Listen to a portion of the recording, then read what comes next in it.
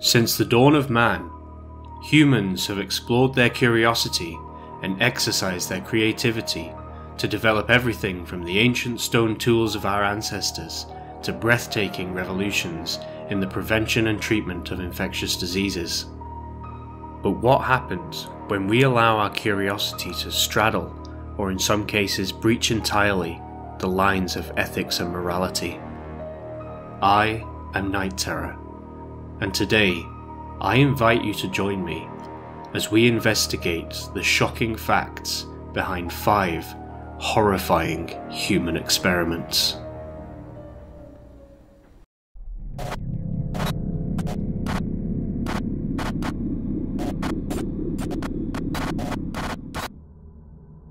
Number 1. Landis's study of emotional reactions. In 1924, Dr. Carney Landis, a psychology graduate at the University of Minnesota, devised an experiment to determine whether different emotional stimuli produce the same physiological responses within humans. Specifically, his study focused on how our facial expressions change in response to the various emotions we feel. Dr. Landis began the experiment by painting lines onto each of the participants' faces where the facial muscles were. This gave him a reference for how each individual muscle group within the face was moving, and thus would form the basis for determining if these mechanical responses were indeed the same or similar between individuals. During the experiment, Dr. Landis subjected his patients to various stimuli, while simultaneously taking pictures to record their reactions. The experiment began relatively mundanely, asking participants to listen to jazz music, read passages from the Bible, or smell ammonia.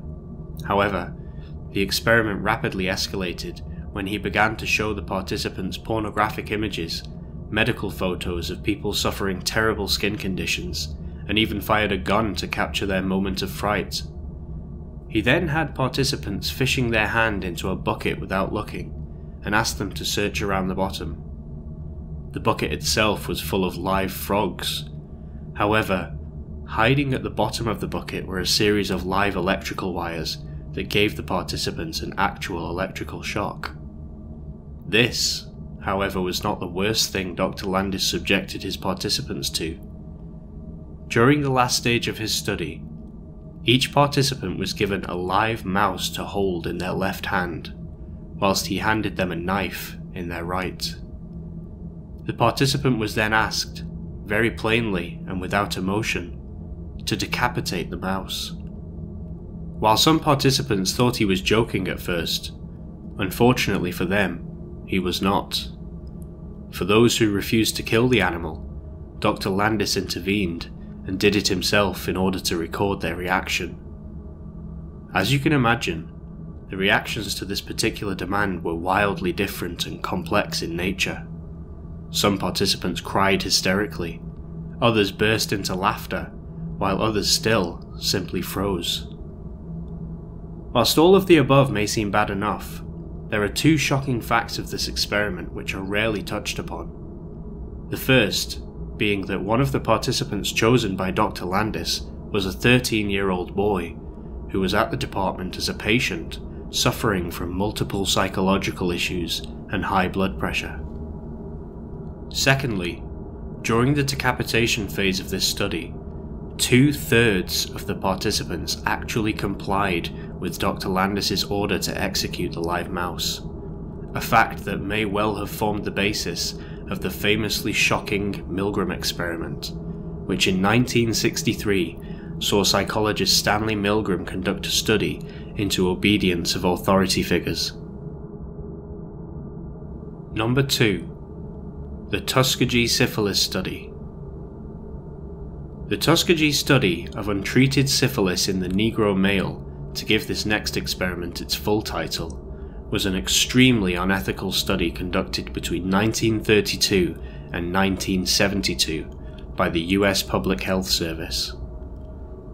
To begin, 600 participants, all of which were impoverished African American men, many of whom had never visited a doctor before, were told that they would be receiving free healthcare from the United States government to treat bad blood, a term used in the area to refer to a variety of health issues. However, not only were none of the participants informed of their actual diagnosis, none gave any sort of informed consent that indicated they agreed to taking part in a clinical study of this nature. Of the 600 unknowing participants, 399 had already contracted syphilis prior to the study, and 201 formed the control group of participants who did not have the disease. During the study, the men were given no effective care or treatment for syphilis, and instead were given things such as aspirin and mineral supplements, things which the researchers knew were ineffective against the disease. Treatment, however, was not the purpose of this particular study, and as the name suggests, the real research being conducted during this 40-year experiment was on the natural history of untreated syphilis and its devastating effects on the human body. Some 15 years after the study began, penicillin had become the recognized standard treatment for syphilis. However, researchers continued to leave the participants without effective treatment, and withheld penicillin and information about it from participants, even going so far as to deny them access to treatment programs that were being offered to other local residents. One particularly shocking aspect of this whole event was that it was revealed that in 1996, a full 6 years prior to the termination of the study, Peter Buxton, a venereal disease investigator from San Francisco, sent a letter to the National Director of the Division of Venereal Diseases, expressing his concerns about the ethics of this particular study.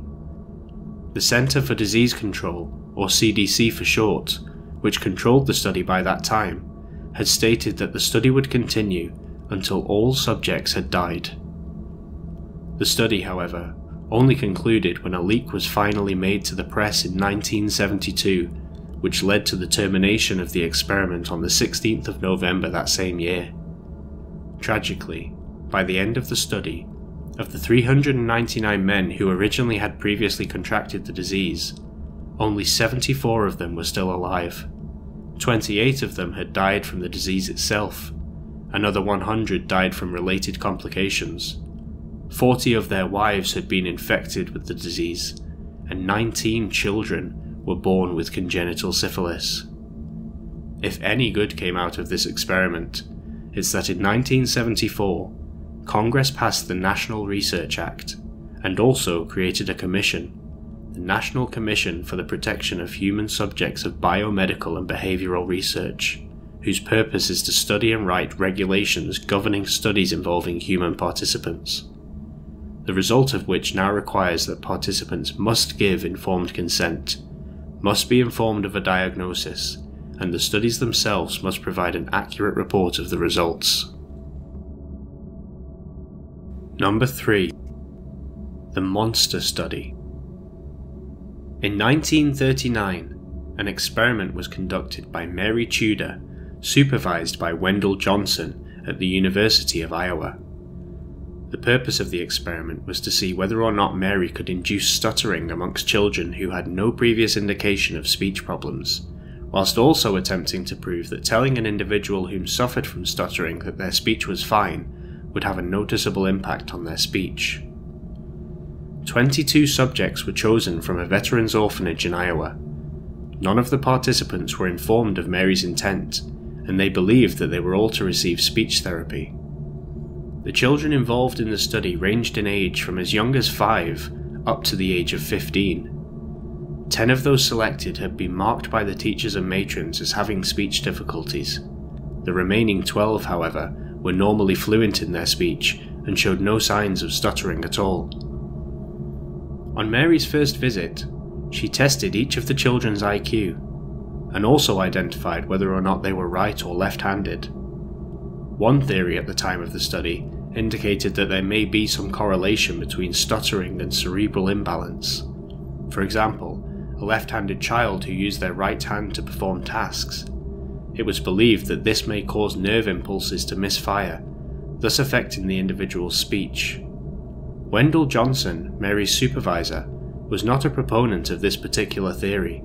However, she wanted Mary to test the children regardless. During each of Mary's visits, she spoke to each child for around 45 minutes, following a specific script. When interacting with children whom suffered from stuttering, Mary would give them positive reassurances that their speech problems were simply a phase that they would grow out of, and to pay no attention to what others said about their stuttering. However, to the children who did not suffer from stuttering, she would inform them that the staff at the orphanage had indicated they had troubles with their speech, that they were displaying symptoms of a child who's beginning to stutter, that they shouldn't ever speak if they cannot do it right, and other such negative affirmations that their speech was beginning to deteriorate. The impacts of Mary's conversations with the children became apparent as quickly as the second session, when 5-year-old Norma Jean Pugh, who had spoken normally and freely the month prior, was now showing reluctance to speak. Another child, 9-year-old Betty Romp, refused to talk and frequently held her hand or arm over her eyes. The oldest child in the group, Hazel Potter, had become much more self-conscious and talked less than she previously had. Hazel also began to snap her fingers in frustration frequently.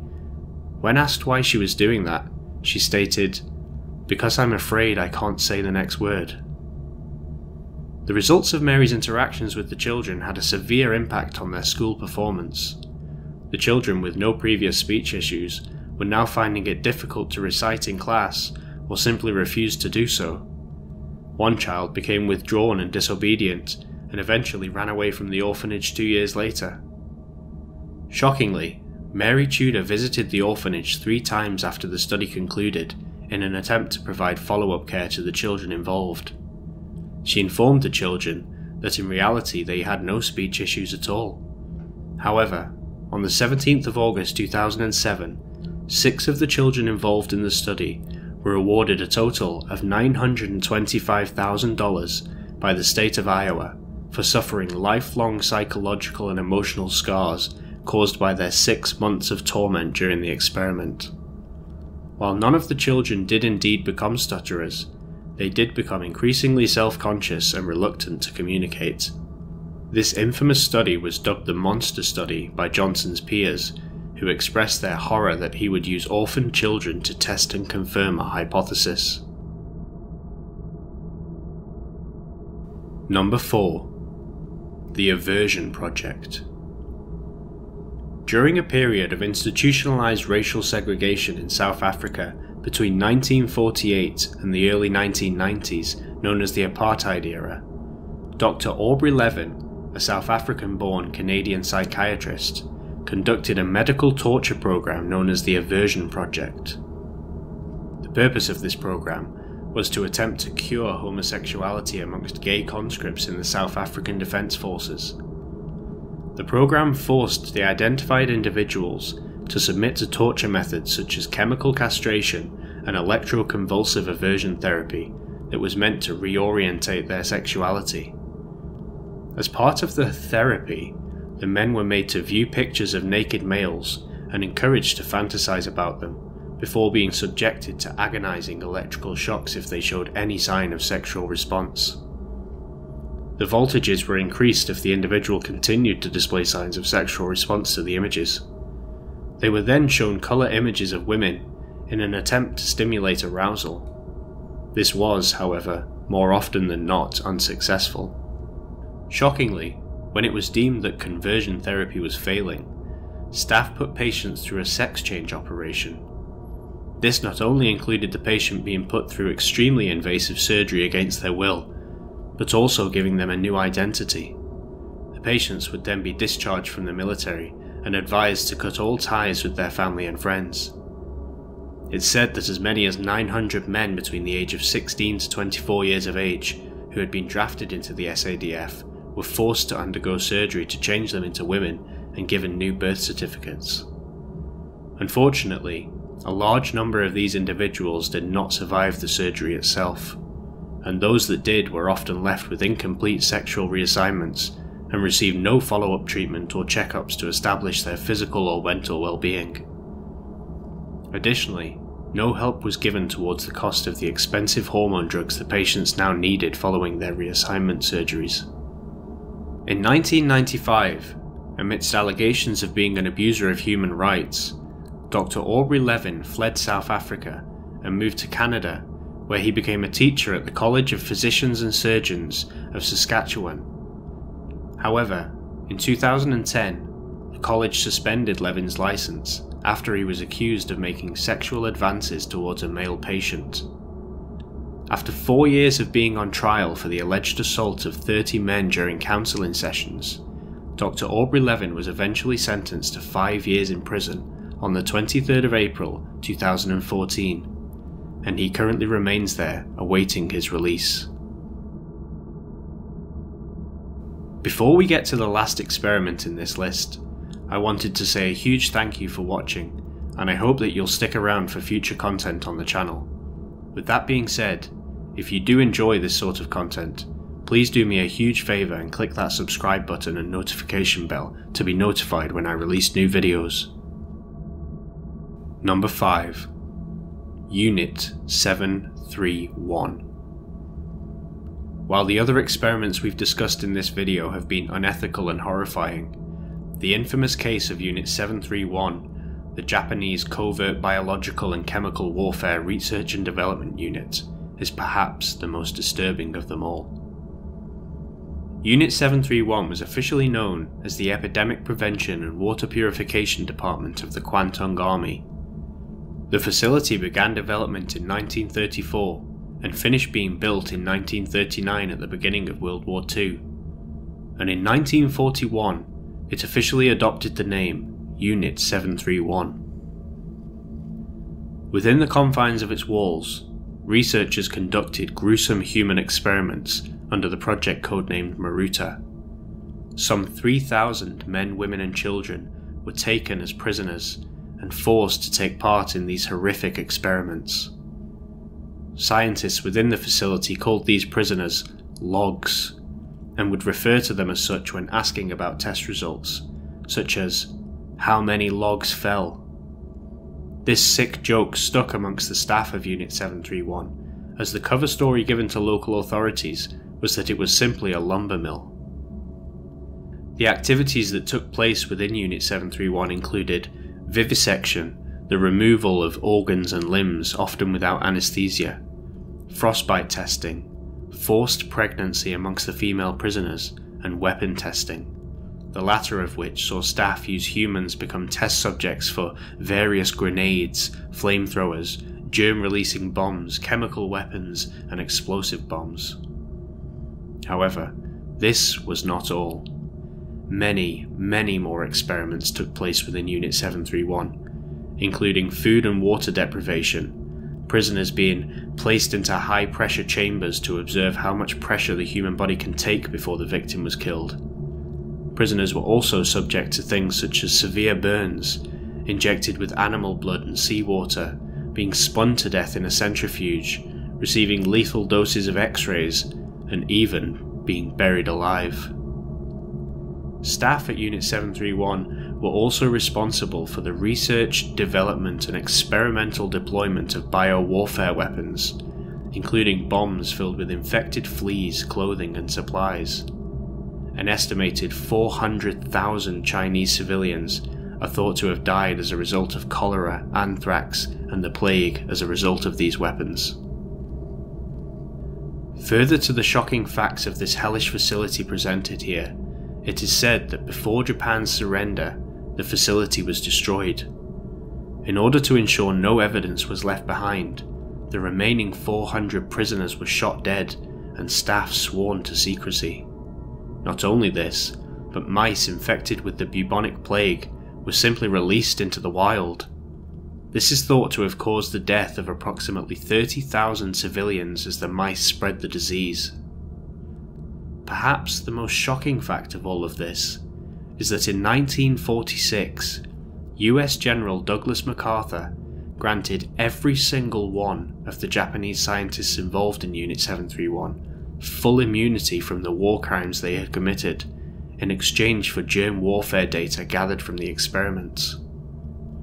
Unit 731 then was a truly depraved, gruesome, wholly unethical and disgusting series of human experiments that lasted for roughly 5 years. Let that sink in for a moment.